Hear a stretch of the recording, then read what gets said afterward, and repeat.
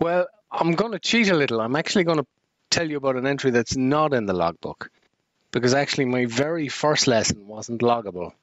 It was about noon on the 21st of September in 1986 on a damp, overcast day in Carnmore Airfield in County Galway. That's David Kelly, pilot and owner of a 1941 Luscombe taildragger aircraft. And my parents had basically cobbled together the money to get me a trial lesson to see if I was really into this flying thing or whether it was just a fad. It's probably nearly a more vivid memory than my first lesson. It was in a rally Echo India Bravo Mike Juliet.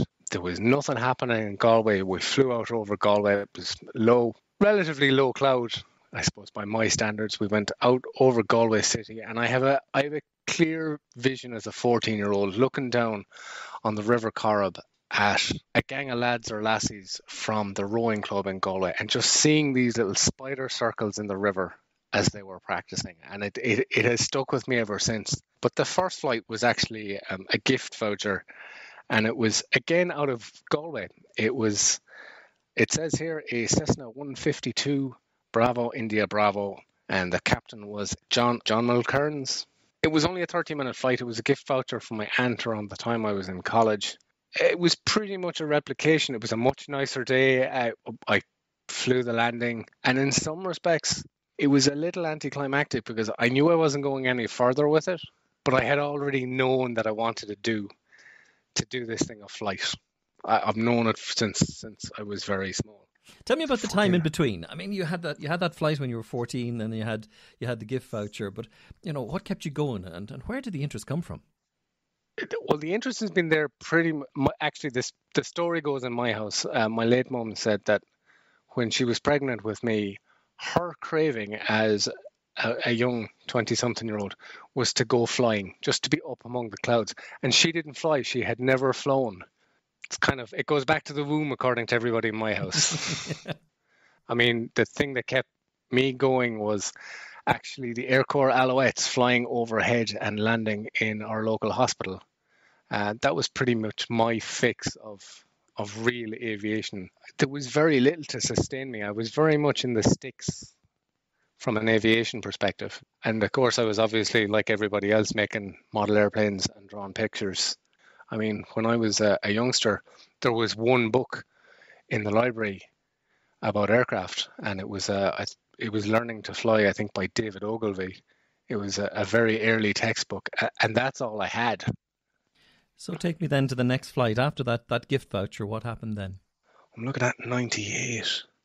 That must have been just the end of college. I had spent a lot of time spending too much time out at Kuna when I was in college, just hanging around the airfield and picking up stuff from other pilots and just learning how to move airplanes and fuel airplanes.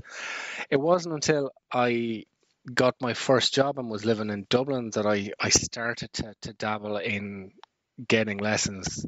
So the next flight was in March of 99, again in a Cessna 150 with an A. Walters. And that would have been just an intro flight. And it was very hit and miss then. I was working after college, didn't have an awful lot of money. There are big gaps in the training. There was maybe 3 flights in 99, and then nothing for quite some time until I actually moved to another company who had a flying club based out of it. And that's when my training started in earnest. It was in late 1999, I started flying the TB9 from Weston. And that's really where my training started in earnest, because I was flying with just 2 instructors and it was 1 airplane. And it was a little bit more regular, not as regular as it should have been. But isn't that the story for so many people? When you look at the early pages of somebody's logbook, unless they've signed up for a full-time course, there's going to be big gaps while you're trying to get the few bob together. And that's very much the case. And when people ask me about learning to fly, it's one of those things that I tell them, either fly yourself into debt or save the money. But there are so many variables which will be working against you as you try and get your pilot's license. You need to eliminate gaps as much as possible. It is possibly the most inefficient and expensive way to learn to fly is to do so just sporadically. Are we at first solo yet? We're not. Let me see. Oh, yeah. We had a very mixed bag, actually. I hadn't realised how mixed it was at the start. So I was flying the TB9 for on and off for a year, and very on and off, let me tell you. And then I took a month's holidays to go over to a buddy of mine in New York, and there I stuck on about 19 hours of US flying out of Republic Airport on Long Island, just outside of New York. My grand plan had been, I'm going to the US, I'll take a batch of money, I'll go over to the US, and by the time I've finished in the US, I'll at least be solo and maybe a bit further on. I think in the 19 hours, I'd probably had 6 or 7 instructors.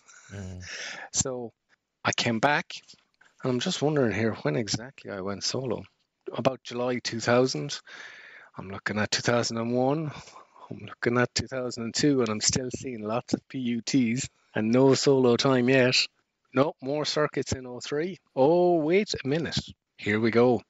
It wasn't until 2003, 3 years later, that I actually went solo. It was the 25th of June 2003, and the captain was the illustrious Paul von Longhausen, who'll be known to many of your listeners. Paul took me flying. It was an interesting day. The winds were light but variable, and the first couple of landings I did with Paul, I went, this isn't happening. I don't know why this isn't working. And when we landed, I realized that what had happened was the wind had been shifting, because when we took off not long afterwards, they had reversed the runway direction. So I had actually been trying to land with somewhat of a tailwind component. So when I actually went flying with Paul the next time, it was rock solid, and that was to be my solo flight day. I think because it had taken me so long to do it, I had a certain self-awareness about being in the airplane, in the sense of a lot of people talk about a massive leap in performance when your instructor gets out and a certain anxiety. I actually have a very distinct memory of being on late downwind. I had done my checks, I had made my radio call, there was a quiet moment in the aircraft, and I purposefully looked at the empty seat on the right-hand side to tell myself I was doing this. It was me. I'm flying. And I think when I landed, it was a mind shift for me, because once I had landed, once I'd done that, one circuit and landed safely, nobody could really take away the fact that at that point, that's when you're a pilot. You're not qualified. You can't go and take a plane on your own legally. But the bottom line is you can start an airplane, taxi, take off, fly and land. That point is the point at where you become a pilot. Funnily enough, it's sort of faded a little bit in memory for me. I think for me, the first flight was nearly a bigger deal. But there was much to be done thereafter. I mean, that was just the first solo. It took me considerably longer to get to have the full ticket. I'm sorry, I'm flicking through the page here, so this is why I'm slightly distracted, because not long after, hang on, let me see. We flick down and we do some more time on the TB9. Lots of circuits in Weston. And there was a lot of sporadic flying. Yeah, there was some solo flights on my own. But I remember my wife, my then girlfriend, kind of said, look, you're flying in a club out of work. Yes, it's more cost effective. It's cheaper to fly in the club, but the instructors were voluntary. We had one aircraft, so we had an awful lot of variables. The aircraft had to be available and not down for maintenance. Your instructor had to be available. You had to be available. My wife says, why don't you just go to a school? Just do it. Just throw the money at it and get it done. And that led to another change in school.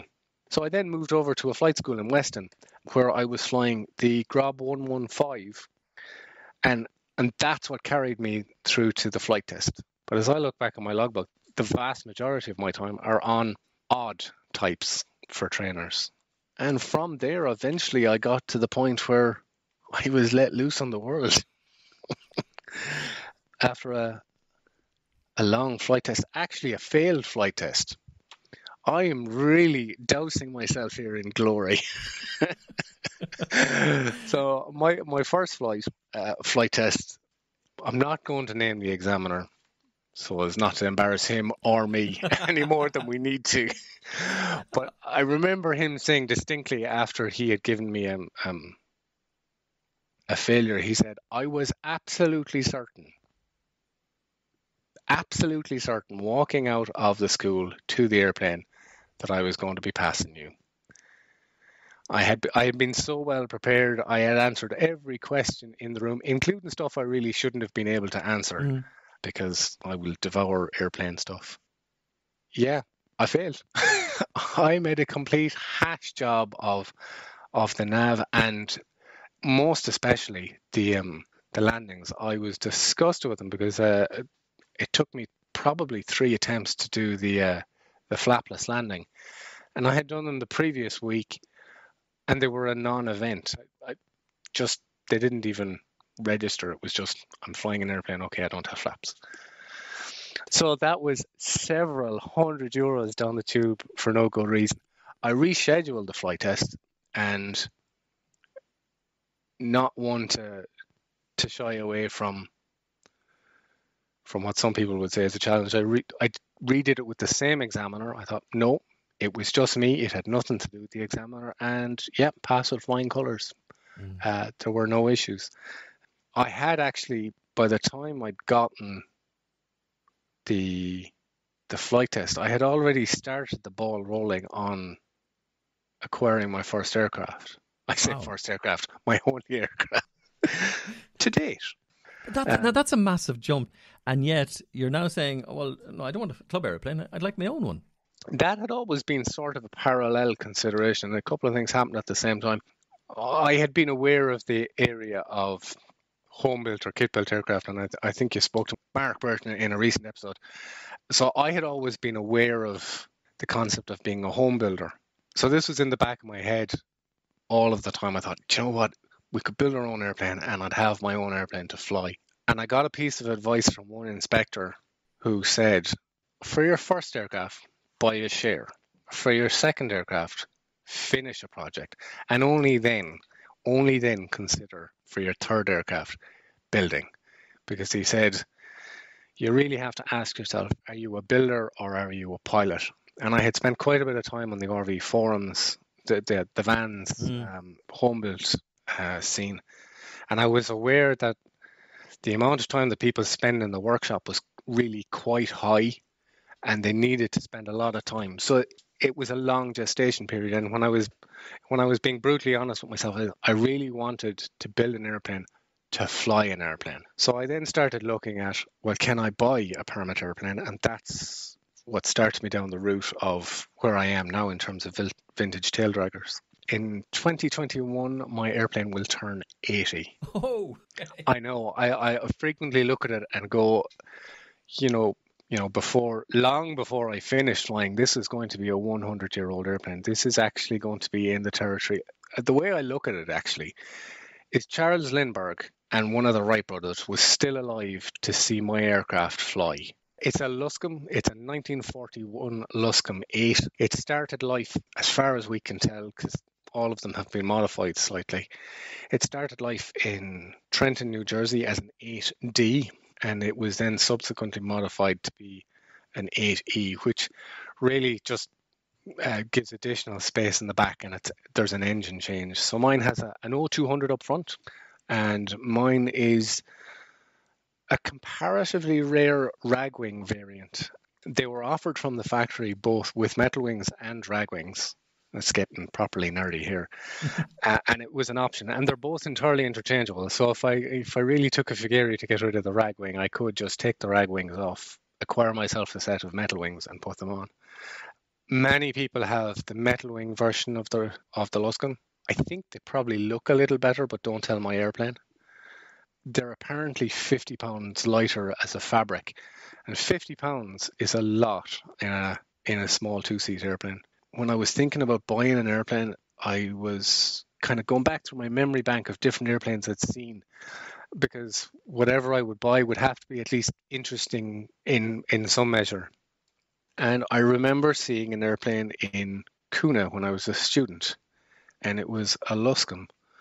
And I think it was EICDZ, Charlie Delta Zulu, and thinking, what a pretty airplane it was. The Luscombe has a fairly sophisticated nose bowl. There's a lot of manufacture that goes into the cowling, and it ends up with a kind of a smiley face to it. It actually has a little bit of a characterful face, which appealed to me. And the more I read about them, there was a lot of old wives' tales about them being difficult to fly and land and handle on the ground. But all told, they'd look to be just about the same as an Aranca Champ or a Piper Cub.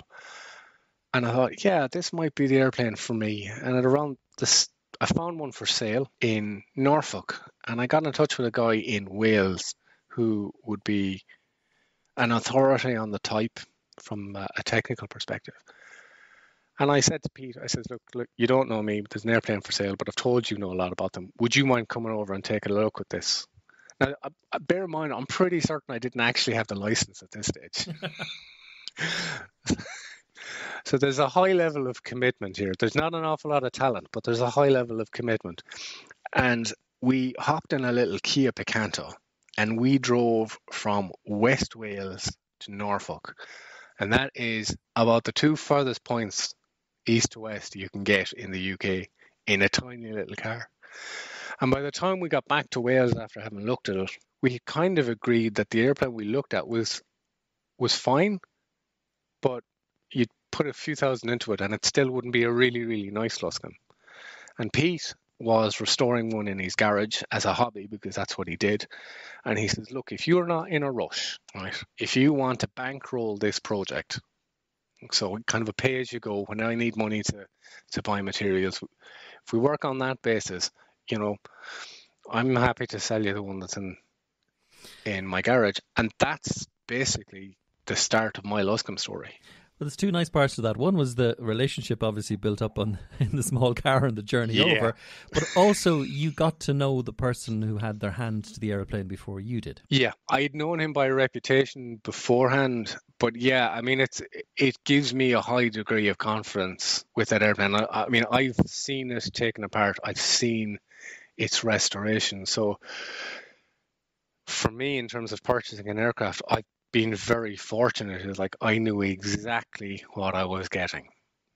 You know, every inch of it has been gone over, and it's not only just been gone over by somebody rebuilding an airplane. By the time Pete was building mine, I think it was definitely rebuild number 3 and Luscombe number 4. So by the time he was getting to my Luscombe, he knew them back. And I mean, that made the whole process easier. Now, what also made the whole process easier, for those of you that are old enough to remember, is Charlie McCreevy's SSIA program. Ah, yes.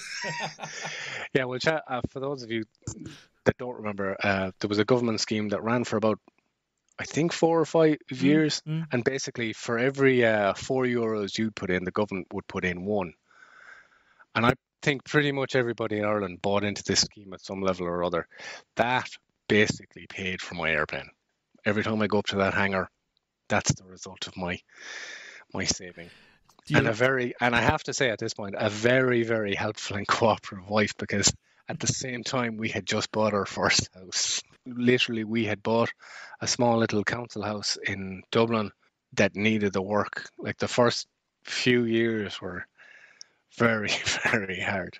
There's a touch of romance in every pilot's story, and I'm curious about the first time you and your airplane were alone together. Yeah, that's not as romantic as you might imagine. That, in fact, actually is, the first time that myself and the Luscombe had a significant amount of time together, because obviously I had done my training and I'd done some solo flights. But I brought it back from the UK. I brought it back from Oaksey Airfield near Gloucestershire. And that flight was the only time I have had a weather-related incident, despite my best efforts.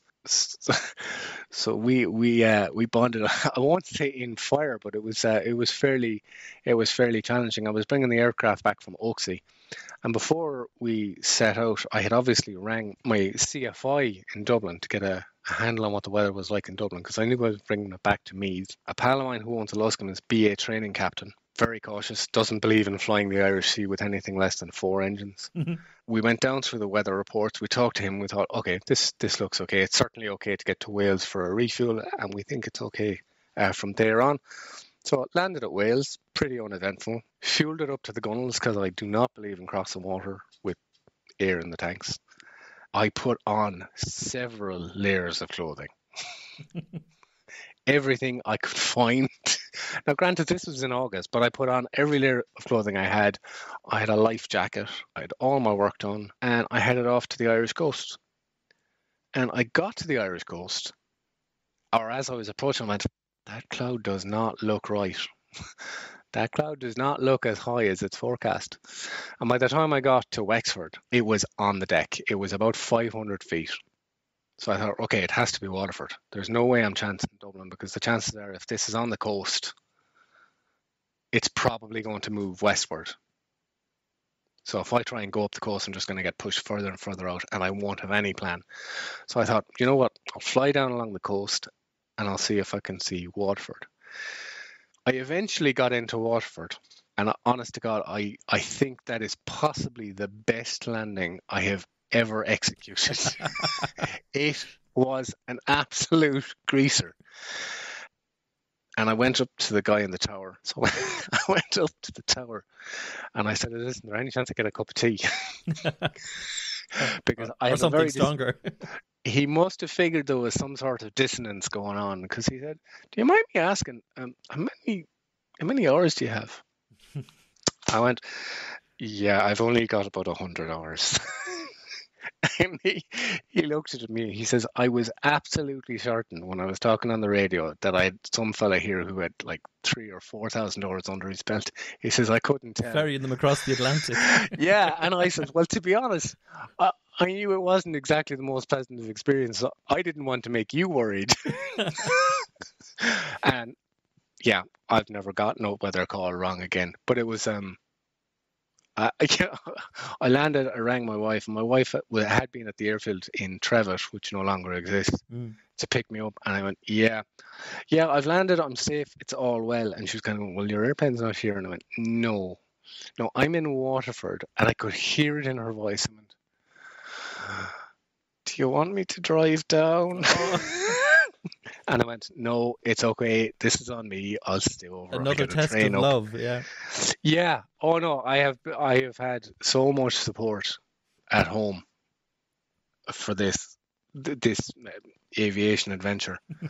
Yeah, and just for the record, that is the only time I have ever gotten it even fractionally, marginally wrong on the weather, despite my best efforts. A superb learning curve, David. If you've shared with us there the butt clenching flight, for the want of a better word, the only one. Yeah. What about your most favourite? The one that if you were to capture and play back over and over again, was there a glorious flight that you've had in your own aeroplane? If I was in a nursing home, in an armchair, and all of my memories were gradually slipping away, the memory I'd want isn't that one. It isn't the one of the first flight. It isn't the one of the first solo. It's actually my second.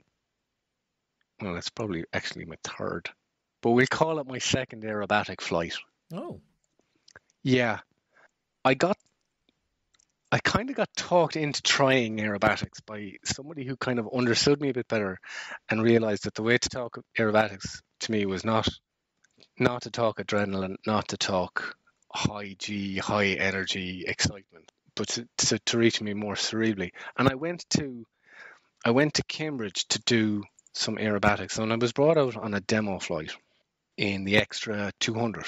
And it wasn't the best. There was only some small spaces to do some aerobatics. But my instructor, Anthony, just demoed a couple of maneuvers for me. And I've written about this. We went up and we found this patch of blue. And there's towering cumulus around us. It's a beautiful sunny day. These tall white cumulus clouds around us. And there's a patch of blue, big enough to fly safely, but not enough to teach me aerobatics. And I remember Anthony rolled, looped, and barrel rolled the airplane. It was a moment of, this is what flight is about. I was in the sky, playing among the clouds, watching the shadow and light move across the cockpit of the extra, watching the shapes of the clouds change, and watching the blue and the landscape just interchange. And it was just one of those moments where, yeah, I knew for a fact that I wanted to be able to do this. And it's a visual that has stuck with me since. Because when you're the passenger in the extra, you're sitting up the front seat and you're actually quite close to the canopy. And the wing is sort of behind you. And it's almost like just you in the air. It's easy to kind of ignore the airplane around you. So this sensation, I mean, these were all very gentle aerobatics. There wasn't anything outstanding in the maneuvers, but it was just the romance of it, I think. And I think that's the memory for now. That's the memory I'd want to hold on to. But I had a moment around the time my mum died a few years ago. My mum passed back in about 2014 now. It's gone back a while. And a book came into my possession by Commander Chris Hadfield. It was called An Astronaut's Guide to Life on Earth. And one of the things I took from the book was when he was so small, he decided he was going to become an astronaut. There were no Canadian astronauts. It didn't exist. It was, in fact, an impossibility. And I think the thing that struck me about that was, well, that was kind of, if I was really brutally honest with myself, that's what flying a Spitfire would be for me. It's the impossible, but not entirely impossible dream. And so that's always sat there in the back of my mind as something I'd like to do. And a lot of the things I do try to move me in that direction. That was the other thing that came from the book. He says, even whatever it is in life, may not be flying, it may be medical, it may be climbing a mountain, it could be something else. But he said, Chris Hadfield basically said, look, whatever it is in life that you want to do, move yourself in the direction. Do the things, change the things about yourself to get you in the place, to move you towards where you want to be. And even if you never achieve the goal, wherever you end up stopping, you'll be stopping someplace you want to be. And I thought, I wish I'd known that when I was younger. And that came to me kind of just a few years ago. And I went, do you know what? Yeah, anything I do, I'm going to make sure that it's moving me in a path I want to do. So I've flown some vintage airplanes. I obviously own a vintage airplane. Even the aerobatics, there's in the back of my head, it's like, nobody ever flies a warbird if they can't fully fly an aeroplane in all three planes. And so it's somewhat of a holy grail, I think.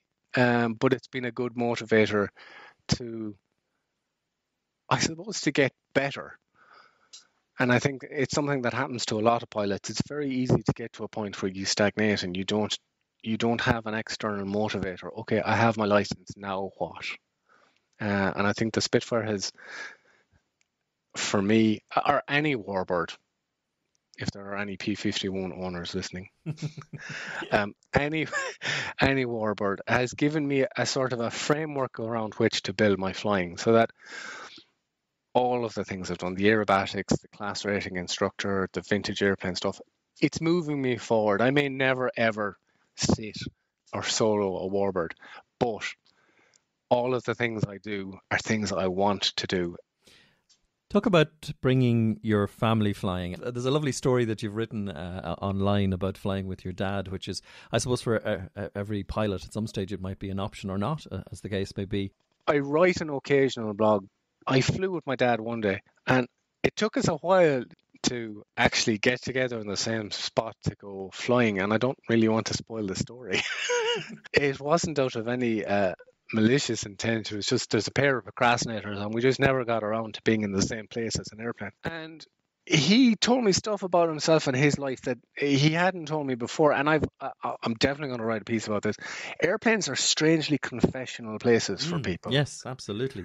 You'll see different characteristics coming out of pilots in the air that you wouldn't see in the ground even. Oh, I mean, even for passengers. I've flown with a couple of people who have told me things in confidence that I don't think they'd have told me on the ground.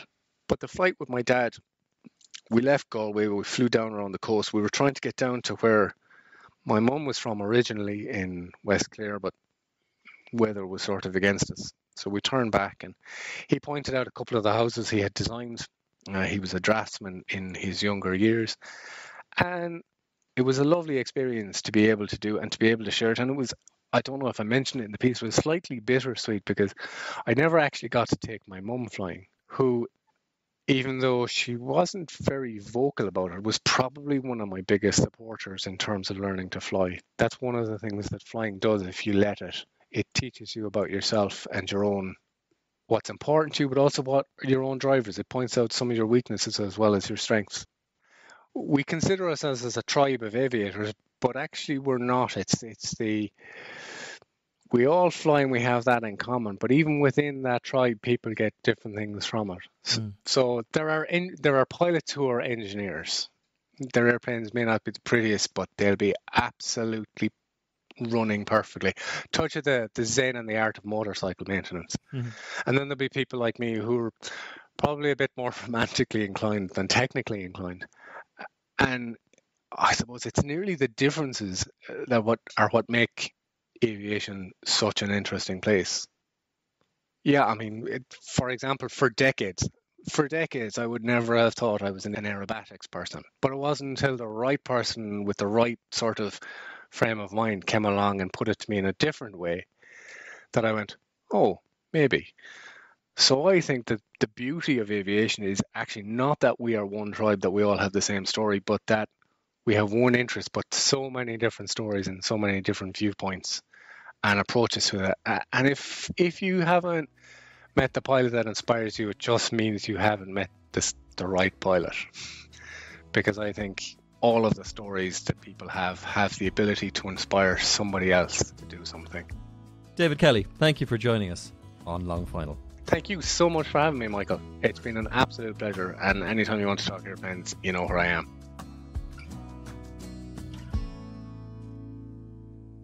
And thank you for joining us on this episode of Long Final from squawk7000.ie. If you'd like to hear more, please subscribe and do tell your friends.